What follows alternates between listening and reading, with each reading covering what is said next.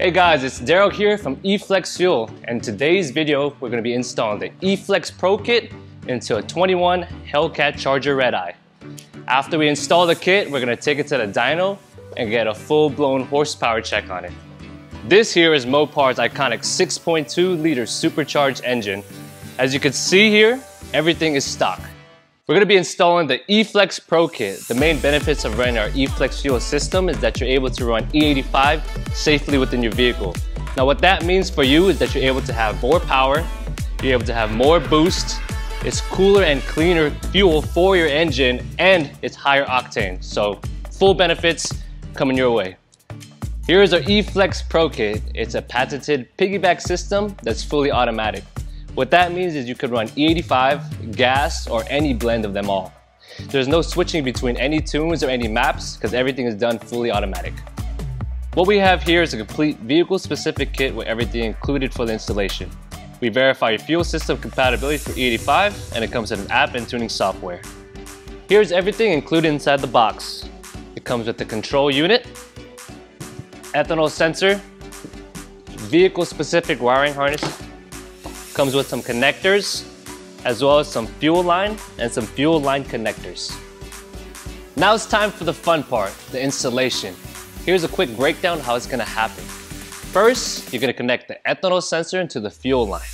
Second, you're gonna connect the wiring harness into the fuel injector. Third, you're gonna plug the harness into the control unit. From there, you're able to run 85 safely within the vehicle.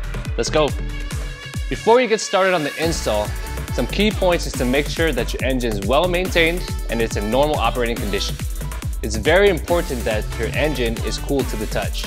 Make sure your vehicle is completely shut off and you remove the keys from the vehicle. Ensure that nobody opens the door because it can prime the fuel pump. Here are the tools needed for the installation: solder iron, hose cutter, a multimeter, an assortment of hand tools, gloves, rags, zip tie, and a tape measure. To begin the installation, we're going to remove the covers to gain access to the fuel line and fuel injectors.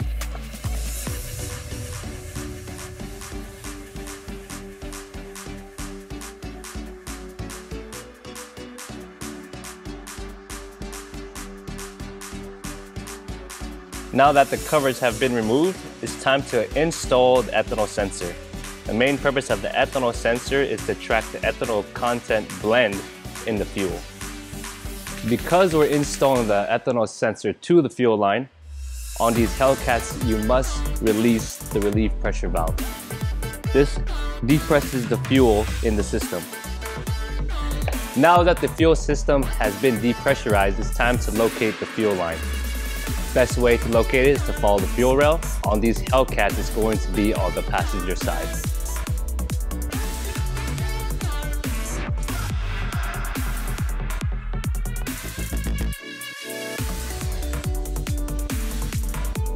Included in this kit is a 1/2-inch fuel line disconnecting tool. When disconnecting the fuel line, take your time with the step.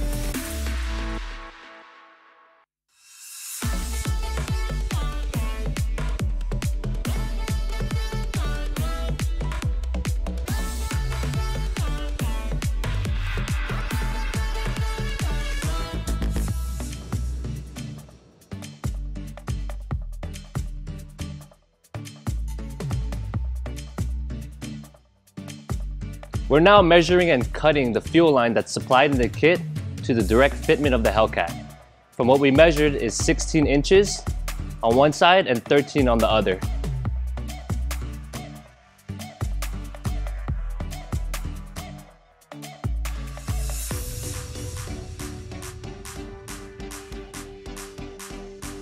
Once the fuel line has been properly cut and measured, we're going to create a custom fuel line with the ethanol sensor connected.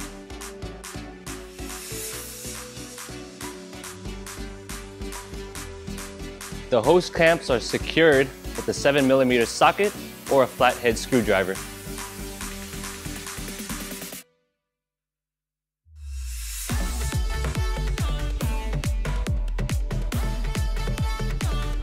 Make sure it's a snug fit.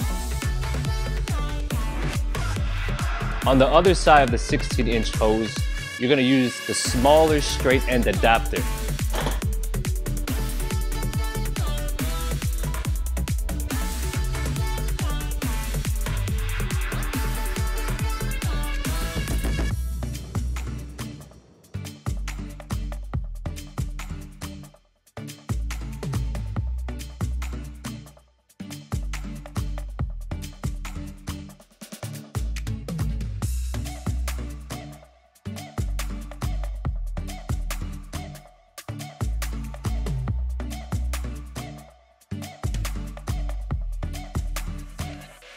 Once the hose clamp has been tightly secured, take one side of the ethanol sensor and clip it in to the straight end adapter. Between the two 90-degree connectors, you're going to take the smaller connector and connect it to the shorter hose.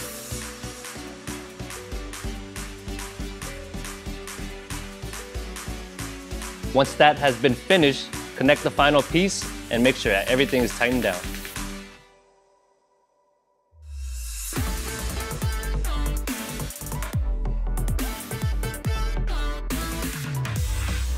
Take the longer side of the hose with the ethanol sensor and connect it directly to the fuel rail.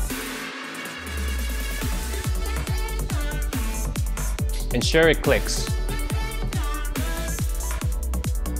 On the shorter hose, connect the straight end to the original fuel line.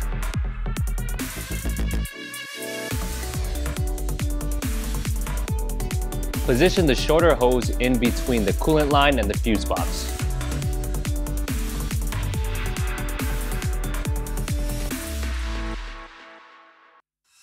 Ensure that the click locks in the ethanol sensor to the adapter.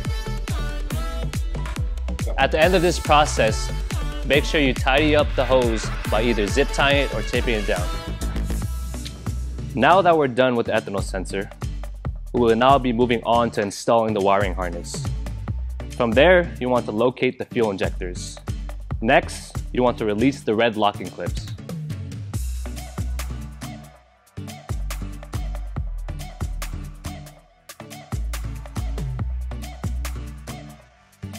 You can make this process easier by using a hook tool or some needle nose pliers.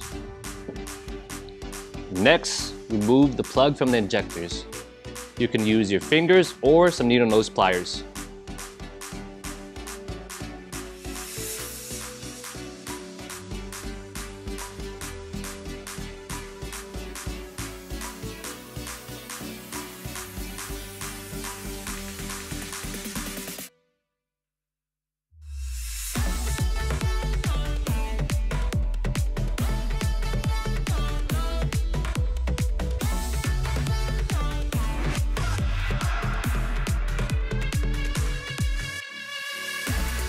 Now that the injector harness has been unplugged, it's time to check the polarity. To do this, you'll need a multimeter. Set the multimeter to continuity mode where it beeps. The way to measure this is to take the red wire and plug it into one side of the injector. Then take the black wire and plug it on the same side of a separate injector. If it beeps or shows movement on the multimeter, then this is the side that our red wire is connected to. If the multimeter doesn't beep, then that's the wrong side. Make sure to check all 8 injectors.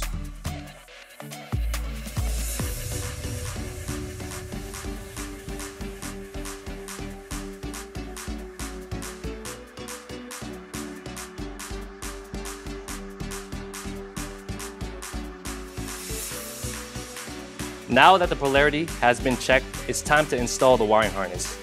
There's 2 wiring harnesses provided in the kit. We will start with the main wiring harness. You can distinguish the main wiring harness by the orange plug. Remember that the red wire connects directly to the side that the multimeter was beeping. Test fit the male connector to help determine which side the red wire would need to be connected. It is important that the wire is in the correct position when sliding through the male connectors. Make sure that the wire is pulled all the way through until it clicks.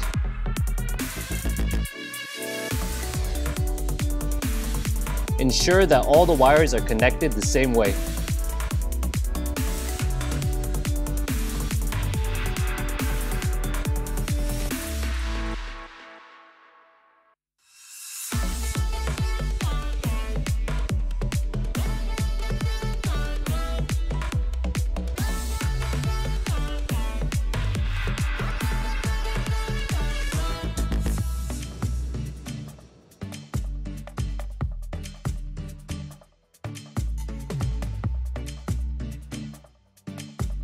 The second harness included in the kit are the extension wires. These range up to 8 cylinders. We will now plug the extensions into the main harness so that I can read all 8 injectors. Same as the main harness, you want to connect the red wire to the side where it beeps.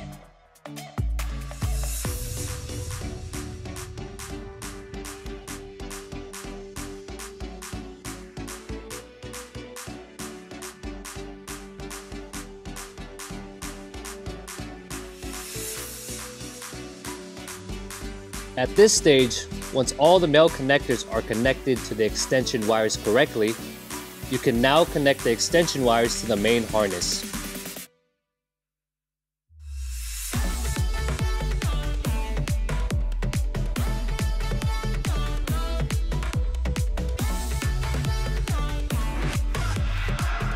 The harness is now ready to be plugged into the fuel injectors. Make sure that these are snug fit.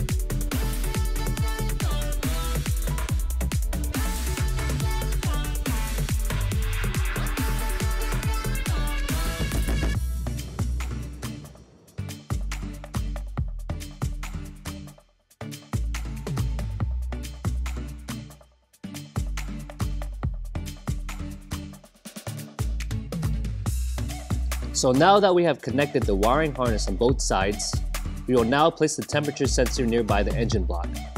It's the wire with the orange tip.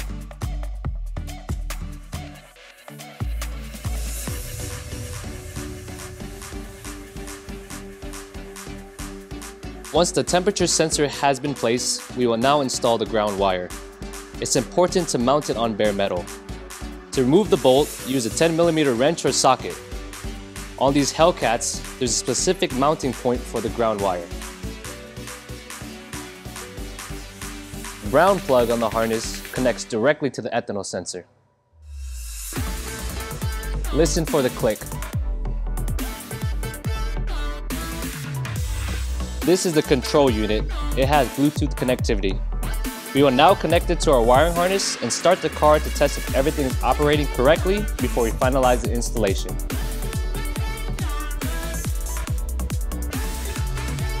The Pro Kit is supplied with 2 analog wires. These wires can be connected to the vehicle's own or external sensors.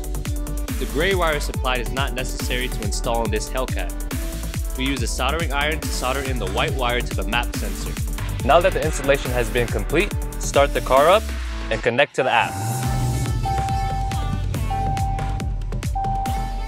As you can see from the app, everything has been connected properly.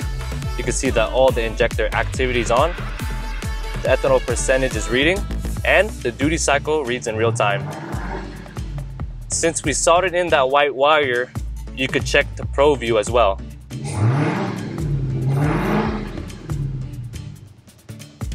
Now that we have confirmed that everything is working properly, we're going to tidy up the wires and secure the fuel line.